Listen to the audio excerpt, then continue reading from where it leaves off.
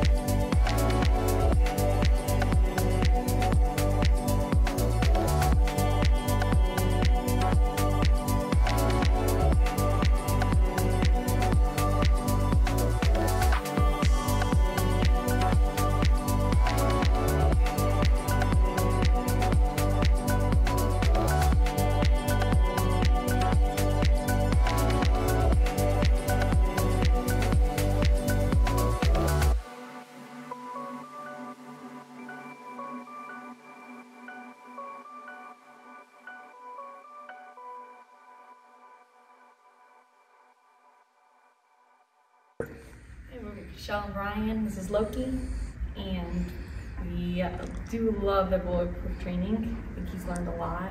We're going to continue it still every day. Hopefully he can listen to us. We're hoping to take him outside off leash and all that stuff and be able to go to stores and stuff like that. We're really excited.